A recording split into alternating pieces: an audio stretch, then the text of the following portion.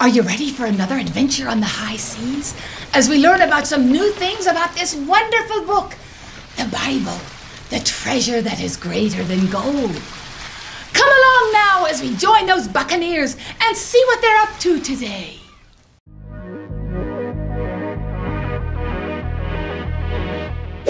Ahoy there, mateys! Are ye ready for a joke? Aye, aye! Have you heard any good pirate jokes lately? No! Well, neither have I! This next joke be a knock-knock joke.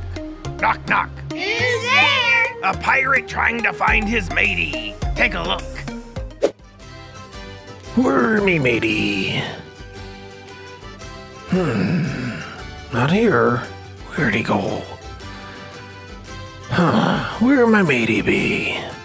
Here he is! I'm coming, matey!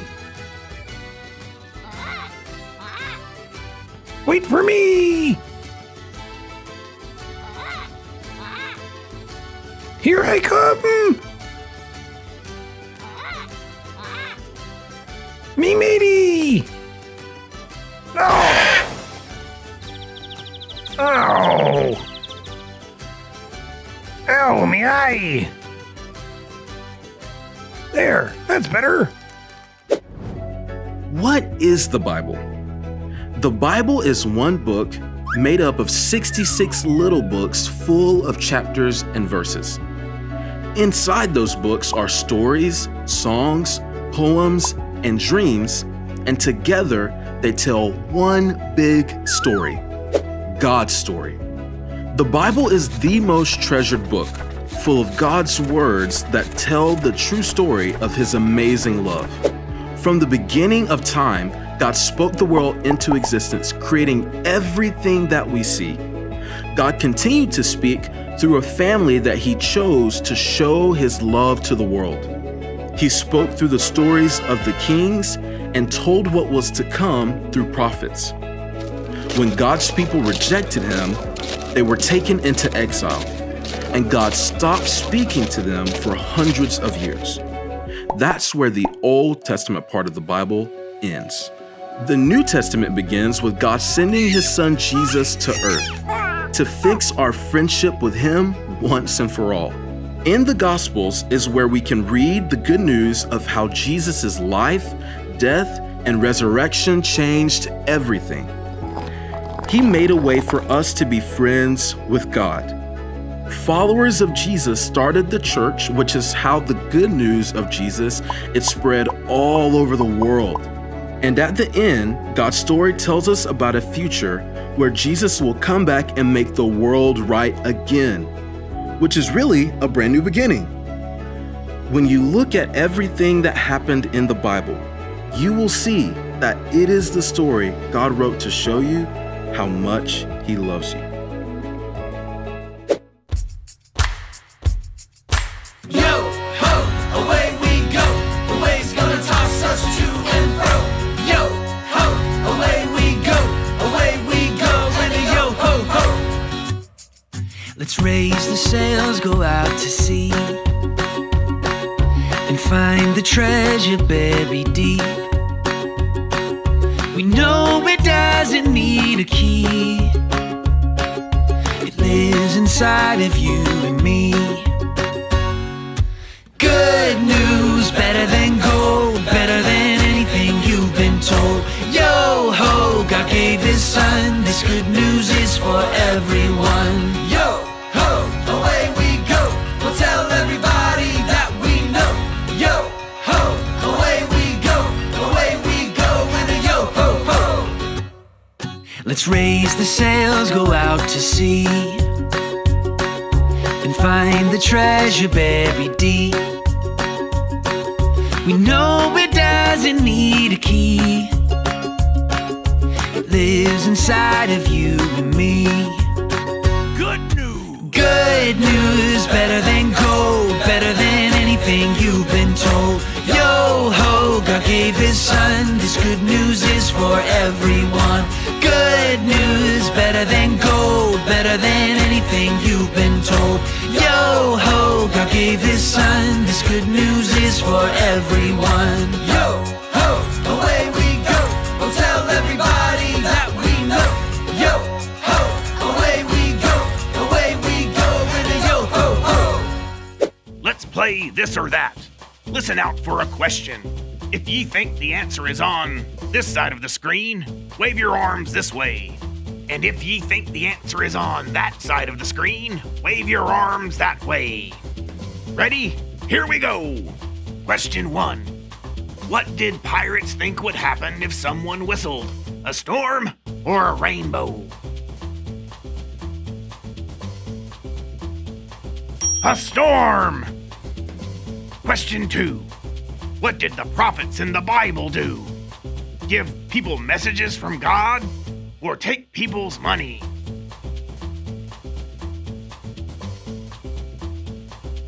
Prophets gave people messages from God.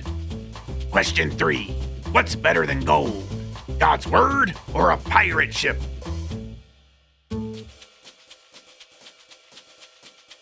God's word is better than gold. Hey, guess what? I can think of 5 things about pirates in 20 seconds. Cool. I can think of 10 things about pirates in 20 seconds. Well, I can think of 15 things about pirates in 20 seconds. Prove it.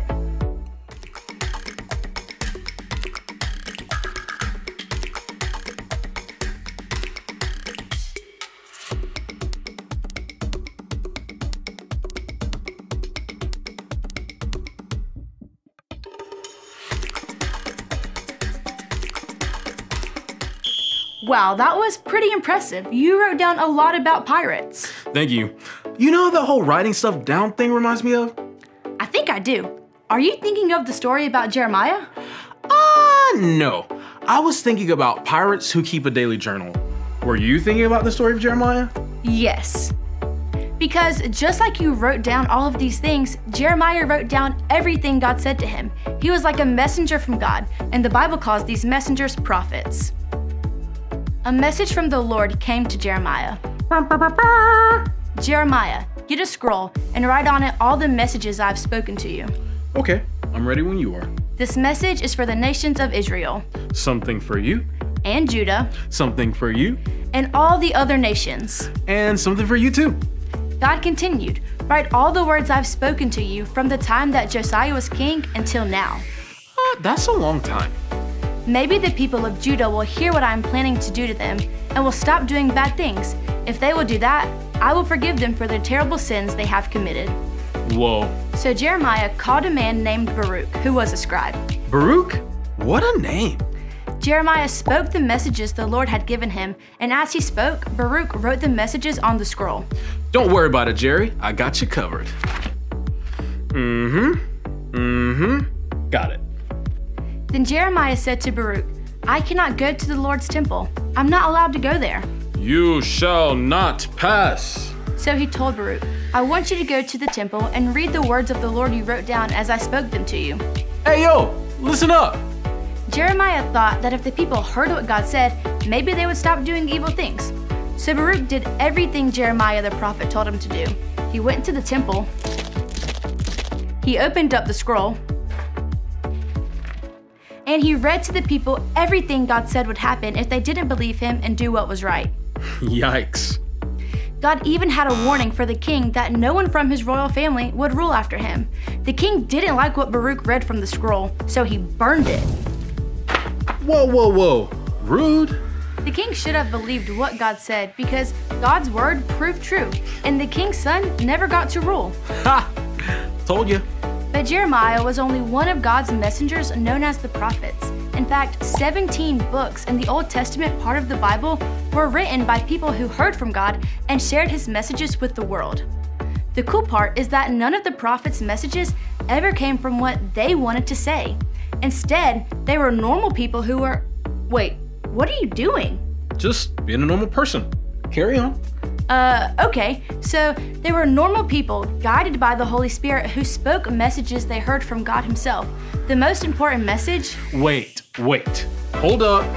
This is the most important message. Yes, the prophet shared that God was going to send someone special to save everyone from all the wrongs we do. And with that, all of God's messages proved true when He sent Jesus. And boy, am I glad. Me too. God's word is true! God's word is true! Repeat after me in your best parrot voice. God's word is true!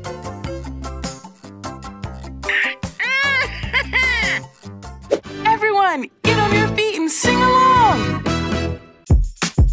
Let's learn the books of the Bible! Genesis, Exodus, Leviticus, Numbers and Deuteronomy, Joshua, Judges, Ruth, 1st and 2nd Samuel, 1st and 2nd Kings, 1st and 2nd Chronicles, Ezra, Nehemiah, Esther, Job and Psalms and Proverbs, Ecclesiastes, Song of Songs. We're gonna learn the books of the Bible. We're gonna learn the books of the Bible. We're gonna learn the books of the Bible because we love God's Word. Isaiah, Jeremiah, Lamentations, Ezekiel and Daniel, Hosea, Joel, Amos, Obadiah, Jonah, Micah, Nahum, Habakkuk, Zephaniah, Haggai, Zechariah, Malachi. You did it! That's the Old Testament. We're gonna learn the books of the Bible. We're gonna learn the books of the Bible. We're gonna learn the books of the Bible because we love God's Word. You guys are doing great, but let's speed it up for the New Testament!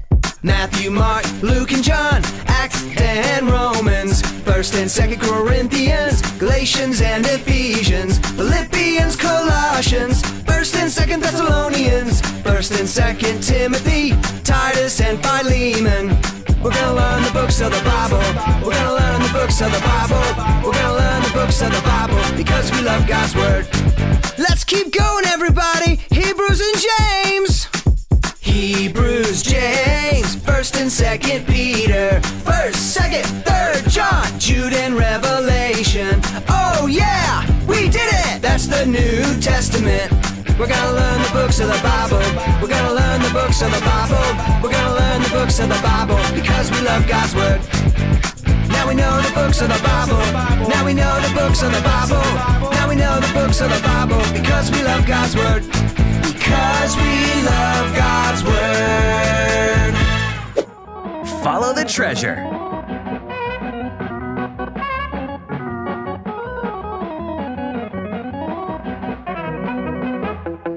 Now where's the treasure?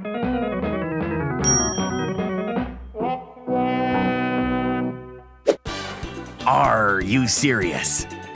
There's some pretty amazing things in the Bible. See if you can figure out which of these actually happened. A. Dry bones in a valley came to life. B. The smoke from a burning plant blinded people. Or C. A flame inside a waterfall never burned out. It was A. In a book of the Bible called Ezekiel, there's a true story about a prophet named Elijah who got a word from God. God told Ezekiel to prophesy or give a message to a bunch of dry bones. When he did, they actually came to life. Seriously, that really happened. You can read it for yourself in Ezekiel chapter 37. Pretty amazing, right? Ahoy! Let's learn a verse from God's Word. Psalm 119, 140 tells us why the Bible is such a good gift from God to His people. Let's see if you can learn it by filling in the blanks. Shout out the word you think is missing. Your to me. Your word! You got it! Let's do another one! Your word to me, your servant is like pure gold! That's it! Just one more!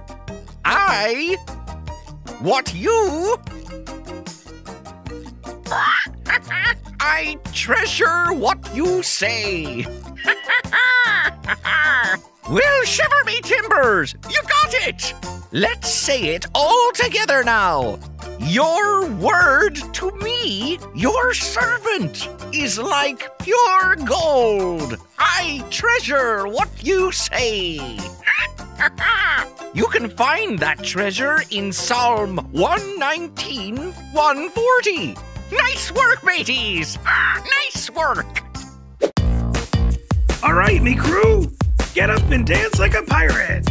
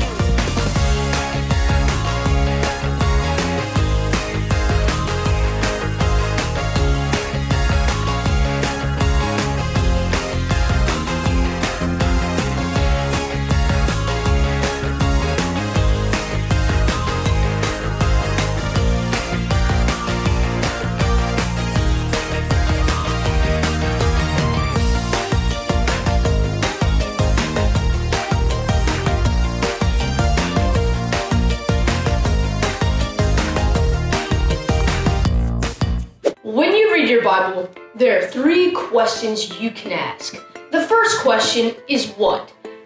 What did we read in God's Word today? Did we read about A, God's words to Jeremiah, B, Davy Jones' locker, or C, Ruth and Naomi?